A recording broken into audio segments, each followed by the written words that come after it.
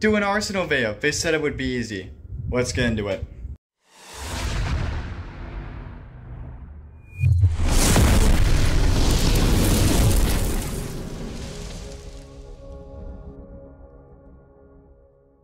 Hello everyone, welcome back to the channel where as always the hair might be fake but the reviews aren't, and neither are my opinions. Today we're going over my Nerf arsenal. This took way too long to do, so please watch this video as long as you can bear it, because I spent a lot of time pulling everything out to make this video, and it's not easy to just pull everything out and put it all back. It takes some time, so yeah, let's get into it. Starting off with magazines, I have a few drums, 325s, round drum mags, 35 round drum mags, about 33 worker talon mags. On with that, I have a bunch of 6 round mags. A lot of these are from Stripes. This is an old school one. Some glow mags, 1 elite one, and then 3 original Ravens. A crap ton of 18 red stick mags. Some of the old school flip mag connectors with old school mags. I have worker 22 round banana mags, more banana mags, some 10 rounders, some Busby mags, and then some 12 round mags on with the worker P mag.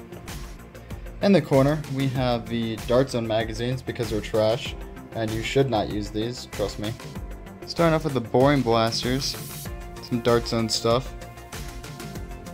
AM Pro, Max Striker Mark III, a stock Aki Trooper, a Ultra Amp, which I don't know why I still have because I came and pirated it, the Turbine, Nerf Rapid Strike, Nerf Infamous. Moving over, we have a Raven Stinger with a thumb screw in it, it's not modded, Mark II, and our stock Elite Raven, a modded IMR Strife, stock Gen 1 Strife, stock Gen 1 Modulo Strife, stock Orange Strife,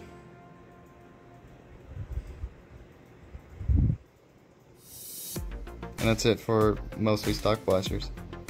Moving on to a row that only modders care about.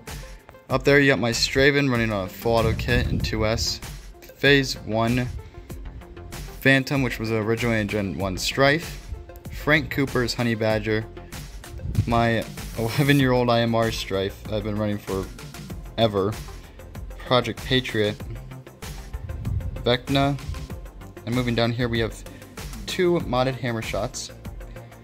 One is El Lobo, and that was modded by Tessera from Tessera's Nerf Room, and then the other one is Project Freelancer, modded by the Eon Owl, and a beautiful built blaster. My modded pilot that I did recently, Mark II by Frank Cooper. Moving over here, we have 2 modded sprinters.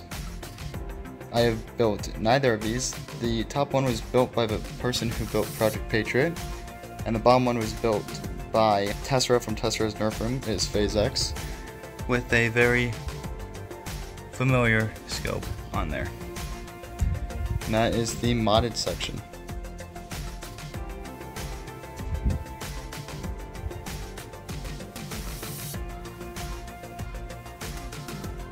Over here we have an assortment of scopes, barrels, grips, bipods, stocks.